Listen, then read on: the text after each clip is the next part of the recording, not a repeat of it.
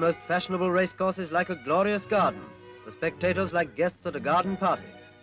Some have come to watch the racing, but most have come to see and be seen, in the paddock, in the royal enclosure. It is society's most brilliant function. The gods that dictate to the world of fashion have decreed this year that Milady's gown shall be shorter, and though many have remained faithful to those of ankle length, it mustn't be assumed that they're last years. This coronation year it is Royal Ascot in fact as well as in name. The King and Queen in their coach swept through the famous Golden Gates onto the green turf for their drive along the course.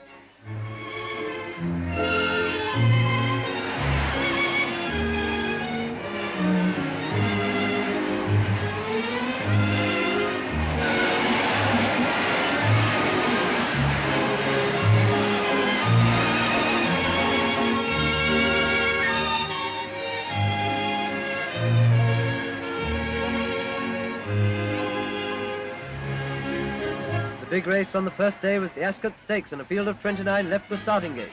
Farsi, Yonker, Quorn the second, and Thedingworth soon went into the lead together. Past the stands the first time round, these two were in front, but there's a 2-mile gallop to go.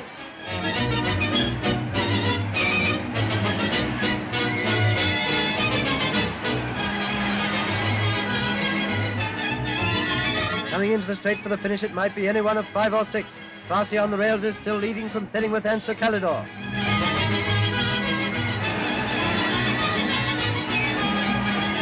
The black and gold hoops nearest the camera are Valerian's jockey, and watch him come up to win. Lying back and inside Valerian is Kept On, and Kept On challenges. Hoops are winning, and that's Valerian. Kept On second, Sir Calidor third. Ascot's first day brings a win for the favourite. Goody, goody.